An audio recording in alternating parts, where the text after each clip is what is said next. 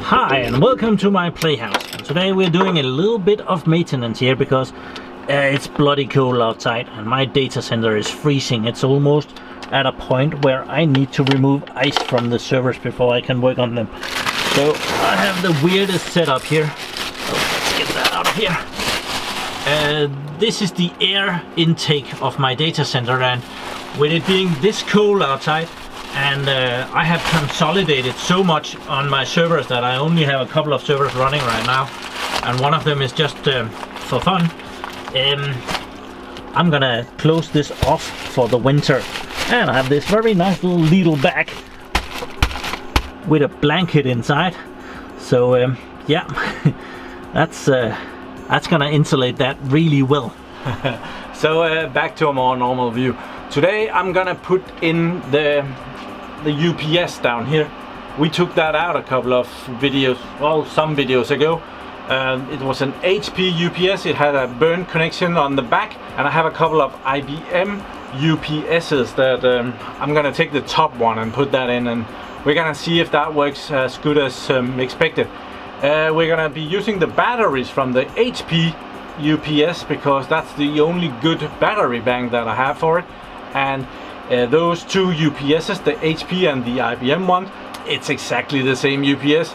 Both of them are just branded. There might be some software that are different because of course HP delivered their own HP software for the box and IBM has their own IBM software. Not sure we're gonna get to that today, but yeah, if I can just get power on the box, I will actually be happy. So down here on the floor we have those UPSs. I don't have a bit of light. So what is this?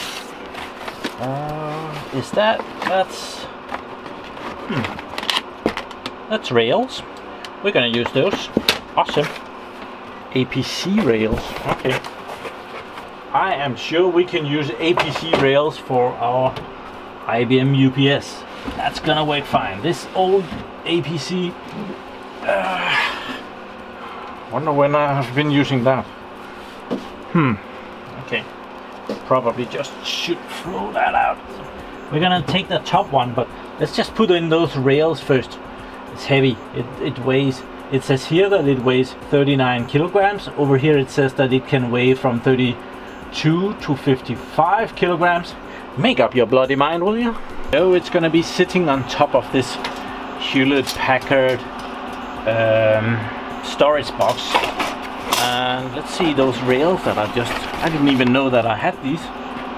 Looks cool. Are they long enough? They're long enough. Cool. And there's another one for the other side. Amazing. These are aluminium. Normally you don't see aluminium here, you always see iron rails. That's gonna be cool. It just needs to sit on something. I'm sure this will be all good. So I'll figure out how to screw this in. I think that needs to go there. And there's even screws in that box, so awesome. Okay, so we're gonna put these in. The reason you put in rails is more or less so that the box is not sitting on top of the HP box here. So if I wanted to pull out the HP box, well, the UPS would not fall down, and that's very handy. I'll put in some more of these screws. It's weird. I have no idea if I'm doing this right, but there is kind of a washer here, and I thought that I would just put that through there. I don't know how many screws we should put in this. It is a little bit heavy. It's not unreasonably heavy. So let's put in just these three. That should be good, I'm sure. So it's kind of the same system on the back here. The threads are in the rails themselves, so very easy to mount. Very impossible camera angle out here. So we're gonna see if we can handle this.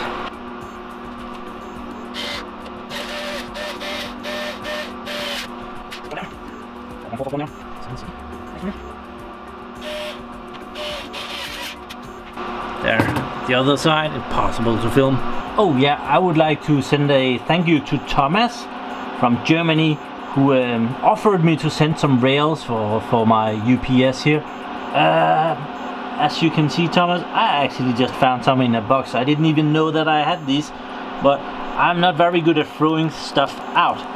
So, but thank you for offering. That was really nice of you. Let's see if the UPS fits in here, otherwise I might have to take you up on that offer. It's not that heavy. Okay, let's just have a look at it. It says here that it's manufactured for IBM, so they're not even trying to tell you that this is an IBM one. It just I can't remember who makes these, but the display looks just like on the HP. The buttons are a little bit different. Something was okay. We have the metal thing for the front. That is in there. I wonder if there's any screws for that. Might have to check if they come out when I tip it over. Yeah. I don't want those in there. Screws and bolts for the... my problem is that there should be one more, so we need to shake it a bit more. Okay, last one. Check. No more loose screws in there. Let's see the back now we are at it. First we see that there is no burn connections. There is load 1, load 2 and load 3. Even has on-off switches that are blocked off, but well, you can actually turn those on and off. Then we have a power input and a power output. Might be the other way around. That's the power input and that's the power output. And then we have battery date back in 2003. Well, those batteries are a long time gone. Made in Mexico. We have an X-slot multi-server module, so it has 6 ports here for telling servers that, whoa, we are now on emergency power. Shut the fuck down. Well, it says it more politely, but it's the general idea. So yeah, let's pop this in and pop the battery bank into it. I remember it as being a lot more heavy. This is definitely manageable.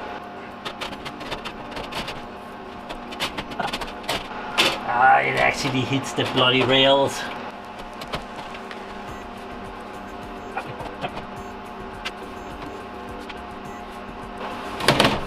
Yeah. Okay. Whew. I could actually screw it down. There's holes here to mount the UPS firmly into the rack. I am not hoping that this UPS would want to go out by itself. So we're just gonna leave it there. Don't think. Should we? Nah. Let's leave it there. Let's get the batteries in. When I took this battery pack out of the Hewlett-Packard UPS, it broke the tape. As I have replaced the batteries in this, everything is taped back together. So I'm gonna be putting on a little bit of replacement tape here. I got this very nice electric tape here of Marcus in Germany, who sent this along with a lot of cool tools. So I'm gonna be putting on a piece of that. If it will stick there.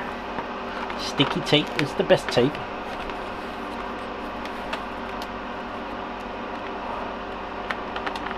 So I have scissors. There. It's very cold out here, and cold doesn't do a good job together with tape. So let's see if we can manage anyway. Plus there has been some acid leaking out of some previous batteries, which has well, it's kind of sitting on the plastic here, making it very not easy for tape to fit on there. So, well, first piece of tape, I'm gonna put this M3 tape on top of that. That's something that I bought very cheaply in Lidl. I like Lidl for that. Like you saw the plastic bag in there, little plastic bag.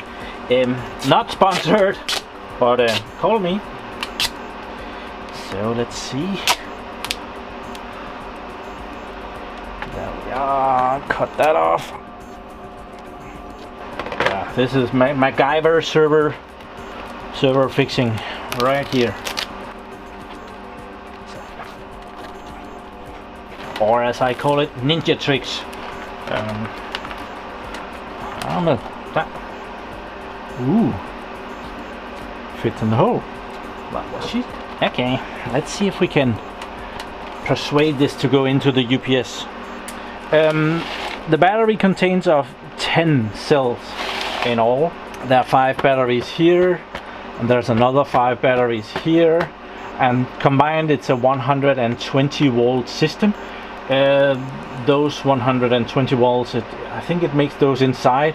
I forget. I think it actually fits this way. So very carefully put that in there.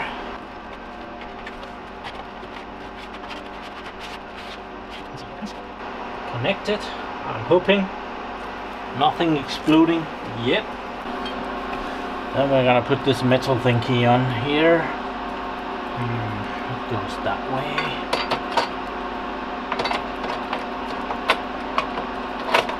A little bit of persuasion, and I think we got it. So we're gonna put these in.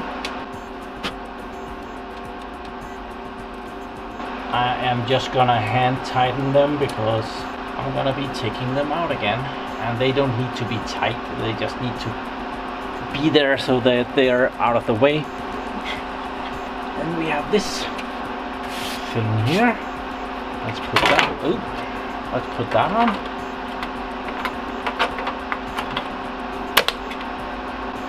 Somehow it looks very, very old. Yeah, nothing to do about that. Okay, we're gonna plug the UPS in again. Oh, it's done from the back here. Oh, if this is gonna blow, it's gonna blow big. So let's do that.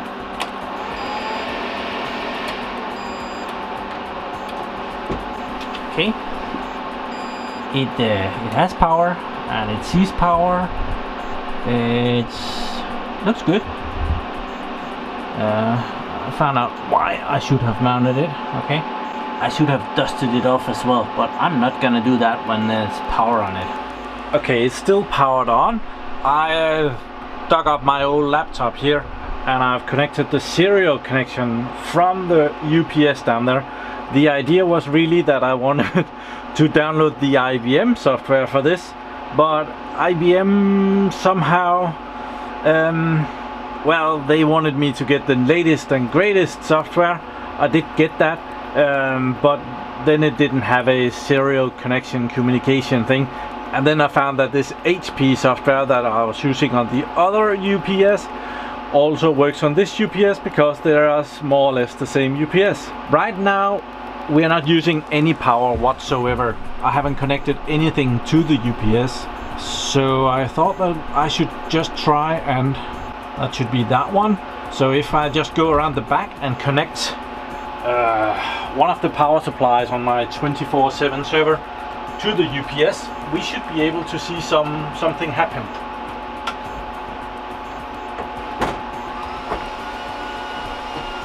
Okay, did we see anything? Did it update? Not really. It did actually move up just a tiny little bit. It says that we are outputting 120 watts. So yeah, it is doing a little bit, a few percent here, 4%. I don't know if that adds up, but well, Probably does. So I'm just gonna end the video here because I just needed to put that UPS in so that I could get on to other projects. I took the HP UPS out because it had that burn connection and because it was doing weird stuff. I don't know if that has anything to do with it, but well, I thought that I would try one of these IBMs instead. I would like one of those connectors to put in the back so that you can actually connect the UPS to the network. I'm pretty sure I should have one of those laying around here somewhere, but right now I have no idea where it is. So, but with this UPS installed, I can get on to the next project. I should really install some more equipment out here. It's so bloody cold. It's not even fun to be out here right now. I have consolidated too much of my hardware out here to even keep a decent temperature in the data center. It's embarrassing. But thank you very much for watching my videos. Do subscribe to my channel so that you can see me again. Remember to give the video a like. Have a nice day. Bye bye.